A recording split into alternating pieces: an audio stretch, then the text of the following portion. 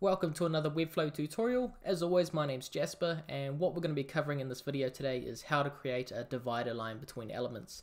So as you can see, we've got a heading here and a nice little paragraph text here.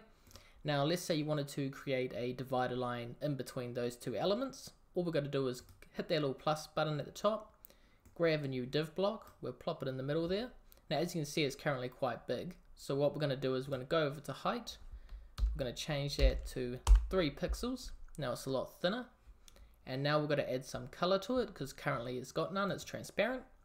Now let's just give it a nice little gray color, just like that, as you can see. And now we want it to add a bit of margins because currently it's stuck up against the other elements. So let's come up here where it has margin, we'll give it, let's say, 10 pixels, and there you go. A nice simple divider line created really easily. Like I said, it can take a couple of seconds, and if you want to add anything special to it like curving or special effects, you can do that down in the effects area here. But thanks for watching the video. If you do like these videos, don't forget to subscribe and give it a like. And if you have any ideas or videos you would like me to cover, you can always drop a comment down in the comment section and let me know the sort of things you'd like me to do a video on. Thanks for watching, and we'll see you on the next one.